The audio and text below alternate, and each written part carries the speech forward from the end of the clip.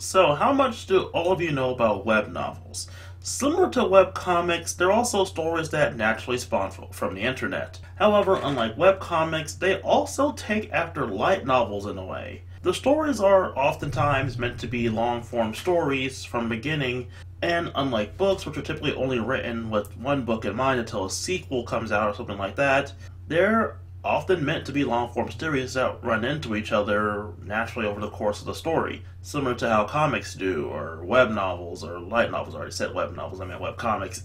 Anyway, what's all this talk about web novels for? Well, today we have a book that I didn't realize was a web novel until I started looking things up about it. You see, I have this habit of looking around Amazon for books to read. Things that you typically wouldn't find in a random Barnes & Noble or any other bookstore. Generally, I find these books interesting, and I found a few that I like to talk about on this show. I like talking about new and upcoming writers, or just writers that have a general sense of uniqueness to their own style, or make interesting stories, which a lot of them do. So I do look this stuff up sometimes, and I found one I'm talking about today. So, let's talk about it, shall we? So, once upon a time there was once this legendary warrior known as the Godking, who mastered all magic, mastered all swordsmanship, and even invented a new form of magic and swordsmanship in his own right. He basically became All Might, and created world peace at the time.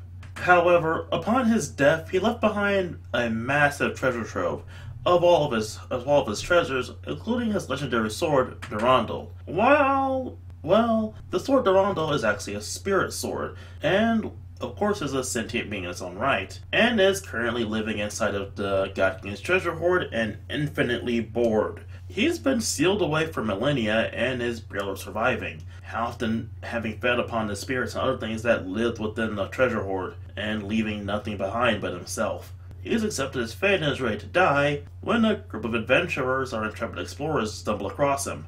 And, well, he scans the group and finds a new wielder, and he picks a scattered-brained squirrel girl. Why? Because she's the complete opposite of his previous master. Because, while the God King has a good rep, he's a complete asshole who lied, stole, betrayed, and did whatever he wanted to achieve power and glory. And Durandal's sick of that life. He decides to choose Lucia, the aforementioned scatterbrained squirrel girl, and decides to train her to become a legendary warrior. But again, she's a scatterbrained squirrel girl with obsessive tendencies and a number of odd eccentricities. Things can only end in good. So now let's talk about this book's biggest problem. And if you ask me personally, which you're watching this video, so of course you're asking me, is the pacing. The story really doesn't seem to have much of any focus until towards the end of the plot, but even then it feels really forced, and just an excuse as to why certain characters did certain actions at the very beginning of the plot, or why they're a big deal currently. We start with Durandal teaching Lucia how to be a great warrior, as he questions the new world around him and what's changed since he's been sealed away. It hasn't been millennia as he thought so, it's just that there was a time differential between,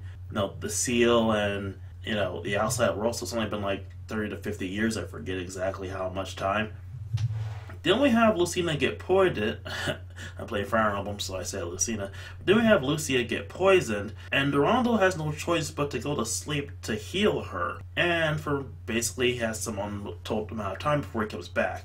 And because of Durandal's quote-unquote sacrifice, Lucia doubles her efforts to training and also becomes incredibly paranoid because she was just poisoned. From there we follow Lucia training and growing stronger until Durandal could come back, and then some stuff happens and she manages to get wrapped up with a demon girl, and then she ends up in a giant tournament, and that ends up wrapped up by a mysterious attack force that really wasn't even hinted at until it just suddenly appears out of nowhere. It honestly does feel like a web novel or some web comics, and the fact that the pacing is weird and how the plot seemingly comes and goes out of nowhere. So if I have issues with the pacing and the plot and this and that, what do I actually like about this story? Well, I have to say, I really enjoy the characters here. Durandal is a kind of enjoyable asshole. He's internally an old man trying to get his head wrapped around the way the world changed in his absence, as well as he constantly diving into memories of the past in order to make connections to the present. He's a tough teacher who pushes Lucia into dangerous situations and never can imagine her ever being stronger than him, as he questions the future and what'll come of it. Lucia, of course being the cover girl,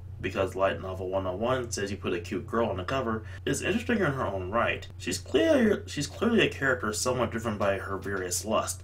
A lust for power, a lust for Durandal, a lust for money, going from a slave with no idea what she wants to become, and then becomes one of the strongest things on the world, which honestly does make her pretty interesting. Although I oftentimes think her path to the top might have been slightly too easy. They set up the path that she takes in stories so it doesn't feel like an ass pull, but she eventually ends up casually slaying things that are supposed to be this monumental threat to all of existence and just pushed it off like it's just Tuesday. She takes down impossible foes and it feels like absolutely nothing.